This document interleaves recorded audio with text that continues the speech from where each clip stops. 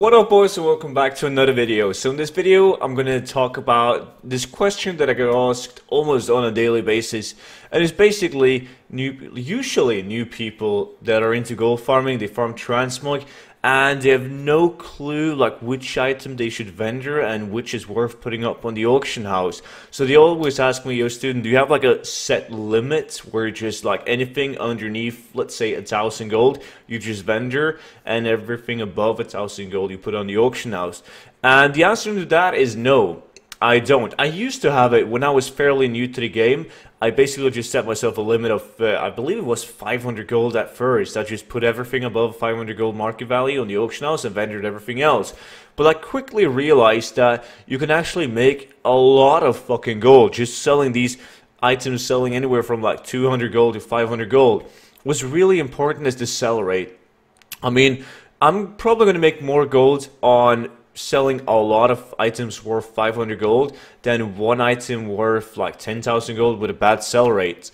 So basically I take a look at the value and the sell rate. For instance, I wouldn't put up an item on the auction house worth 2,000 gold if it had a 0.01 sell rate, like daily sold. But I would put it up if it had like a 0.03 or above.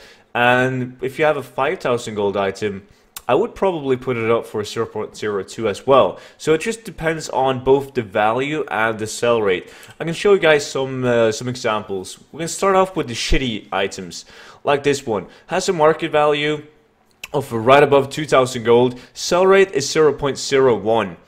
I know that this usually sells in this realm, but my old realm it didn't sell. This has a sell rate of 0.01. I have 8 of these on the auction house.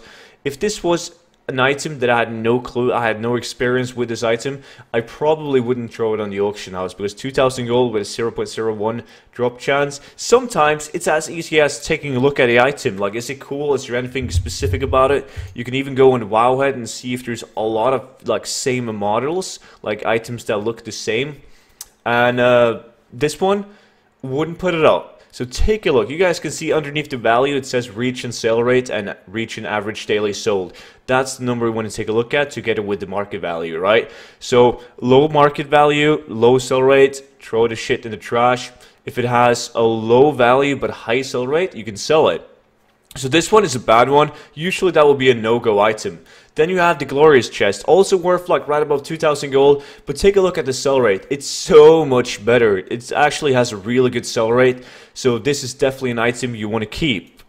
And then you have this one, worth like market value above 50,000 gold, but take a look at the sell rate, 0.02 sell rate. That's not good. It's not as bad as 0.01, but it's really bad. But just because the sole purpose that it has a high value, that might be the reason why the sell rate is bad. It's a pricey item, so not a lot of people are gonna invest in an item such as this.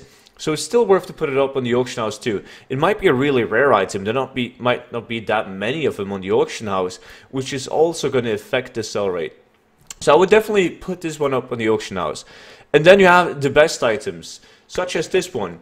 Really good market value and a really good sell rate. I mean, 0.08 sell rate on like an 80k. This one on my realm is like 80k, but it's like 30,000 gold average. That is really good, because 0.08 is a good sell rate on such an expensive item.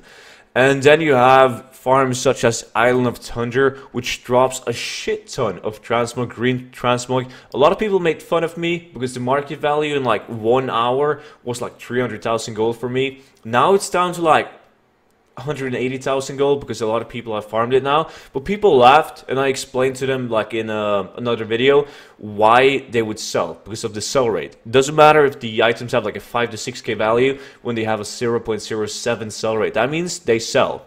So that is basically it. Hopefully this is going to help some of you guys out. I mean, this is a kind of, you gotta feel this, like it's really realm dependent, and there's a lot of things to take in consideration. But basically, if you're worrying about like, should I put this item on the auction house or should I just vendor it, take a look at the value and the sell rate, and this is going to be extremely individual. Like for me, I have like 1,500 auctions with like 50 million in value in the auction house.